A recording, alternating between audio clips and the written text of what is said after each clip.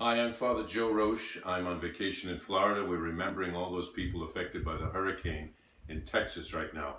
In the last Marian Helper, I wrote to you about the 30th anniversary of the beatification of Blessed George, which took place in Marijampolė, Lithuania. There were three things that really struck me. First of all, there was the tremendous sign from heaven, I think, of the sanctity of Blessed George, the ring around the sun. Now, apparently there's a scientific explanation for that, just like there is of a rainbow.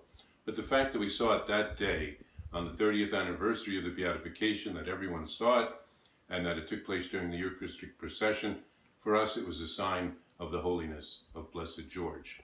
The second thing was the story that the bishop told of the conversion of a KGB agent 30 years before. It took place in Marijampolė. The beatification was in Rome, but there was a large gathering in Marijampolė.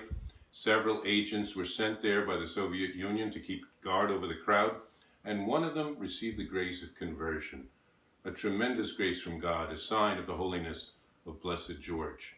And finally, the fact that Blessed George now can be remembered and canonized if a miracle is recognized through his intercession, but not as many people know about him as could know about him.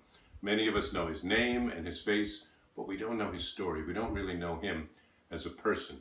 So it would be important for all of us to come to know Blessed George now. There's nothing to stop his canonization except a miracle. And so we should distribute his holy cards to hospitals and to the sick, those in need of intercession, that with the grace of God, one of them could be granted a miracle through the intercession of Blessed George, and he could be soon raised to the honors of the altar as a saint for the great country of Lithuania and for the world. God bless you.